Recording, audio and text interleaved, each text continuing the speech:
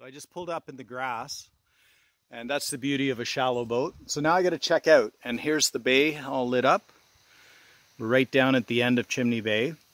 What I have to check out is I'm seeing these are campsites that are numbered. So somebody might have that booked, like this site booked, but that's a public pavilion, and it's not actually that I'm taking up the campsite. But what I want to see, they have a dock over here with a board for rules and stuff. So we'll walk over there, take a little walk-see and see what's all around here and find out what the rules are, because it's been a while since I've been here.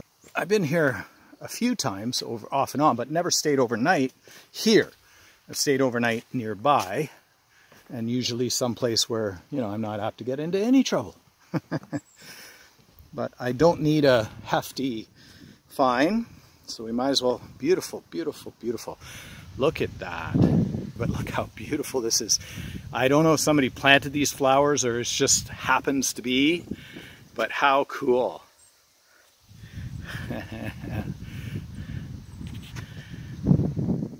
Absolutely gorgeous park.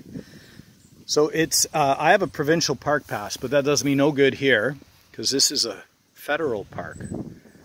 So, I don't mind paying for the comfort of having such a nice spot. So I just want to see how much it is. And they have bathrooms in the back here. Composting or big outhouse, basically, that type of thing. Oh, do I see a... Oh, no. I thought I saw one of the boys / girls with their sails up, but it's like an A-frame or something. That's just pretty. Oh. I should be looking back as well here. Oaks, Georgian Bay Islands National Park of Canada. And then a Français.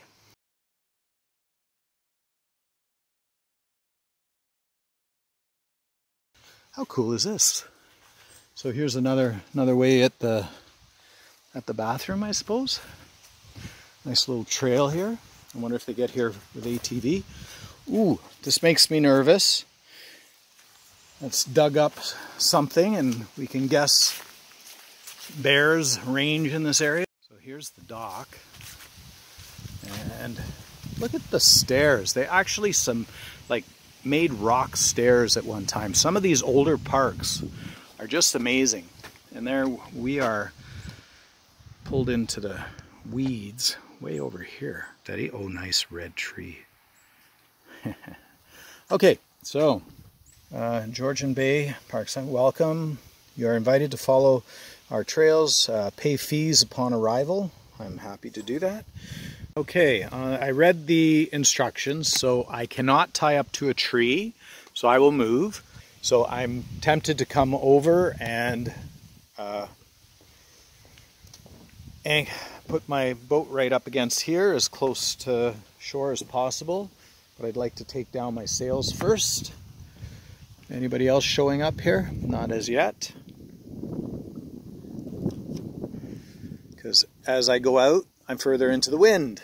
So this is the upside, oh, picture. This is the upside of wilderness camping. That is the ideal spot for me, right over there. And yet I can't be there. So instead I have to pick a lesser of ideals, which, you know, I'm not going to complain too much. Being on a dock won't kill me. I start rowing over to the dock. I decide, for the trouble of going over to that dock over there, and I thought, what the heck, I might as well just anchor. So we'll set the mizzen. This is where the mizzen's really nice, or cleat it, and this little cleat thing I've got. And now, no matter what, we're pointing into the wind. And it seems to be coming out from roughly that direction. I don't have to worry about getting fined. It didn't make sense. Too bad though. Don't know really if the gang's going to make it this far up. I had a bit of a head start, as I mentioned, so we'll hook up tomorrow. Time for me to show you how I do my soup in my futon. Fondue. Well, they're both exotic names, right? And I'm going to put a candle lamp on and get some warmth. Well, mind you, just being out of the wind is going to be great. and I'm gonna go rest sort out here a little bit, and then go rest in the cabin.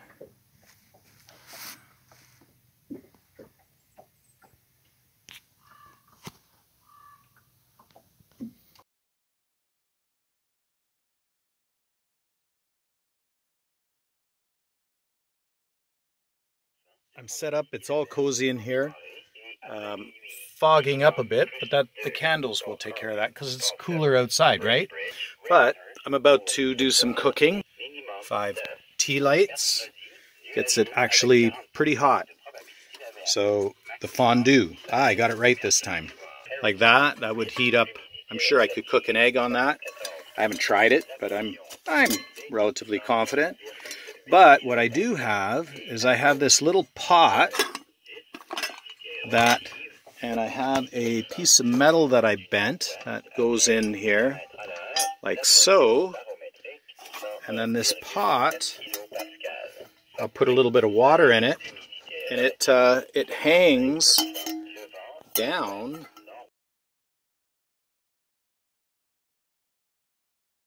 So managing humidity in a boat is kind of important. And while the ceilings are insulated, you don't see much unless I stick to the light. At any rate, it's good to have a heat source. Now, part of the reason I'm getting some moisture is I have a can of soup sitting in about a couple inches of water in a pot. So I'm getting some steam off that. And I just put my bread on top of the lid to warm it up. Alright, so I'm set up here. I brought the cushions in. I'll put them up on the shelves up there for the night. Cool, eh? Okay, so I snacked a bit and relaxed, and that is clean water for washing up after. I can put in a little bit of cool water. And then my soup is here. It's steaming a bit as well. So yes, it's warm. So that's all I wanted, is a warm meal. And being I'm eating out of a can, I bent my spoon so it's a little easier to grab stuff. So there we go. That'll be my supper. And I toasted the bread. I showed you it on top. I afterwards put it on top of the can and put the lid on top. So it actually is toasty, crusty. Cool, eh? So I shut down the candle, shut them off, and these are from Mountain Co-op, 12-hour candles, but they're non-paraffin, so that'll be on all night, and that'll keep the chill and the dampness out of it'll clear off. I'll air out before I go to bed a bit. Well, I have the vents open.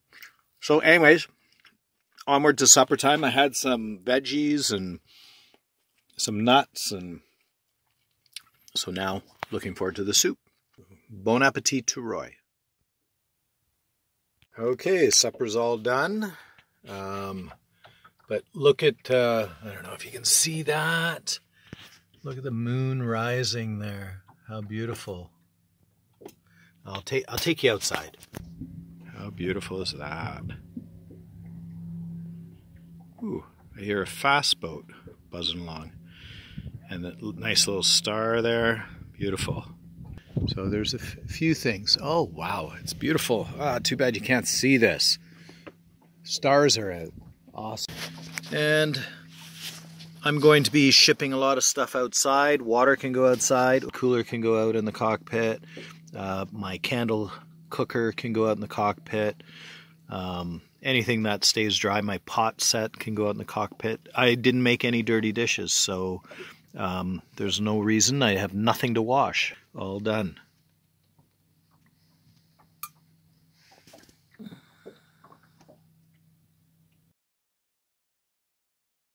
So there's the bed, feet go way under, and it's quite large. I put the cockpit cushions up there. That one's folded neatly. That one I just shoved because I'm sleeping. And this is the nighttime spot for the candles. It hangs off of a screw. Yeah, so this is my nighttime setup, and You know, I put the wool blanket, tucked it in underneath. Wool blankets make a huge difference. I winter camp and use this same wool blanket and this same sleeping bag, actually. The boat is downright luxury. So shoving everything up here almost gives you your privacy. Although I've thought of doing, well, Dee has suggested a couple times I should do snap-on curtains, like how we have on Deanne's Rose. And one day maybe I will. But right now, really don't need it. I don't need that much privacy. Like I say, the big thing is the bathroom, and you can see the little screw heads there. I have like a shower curtain I cut that fits on those, and that makes this whole area pretty much private. It's raining. So cozy when it rains outside, and you're nice and tucked in. So I'm in bed already. So as a pillow, I have a bag for my sleeping bag and the other blanket. I just put my flannel pants in that same bag, and that's my pillow. Why carry an extra pillow? So that's my logic. So I'm just going to review some of my filming today, and that's my entertainment, and then go to bed. So good night all. Sweet dreams.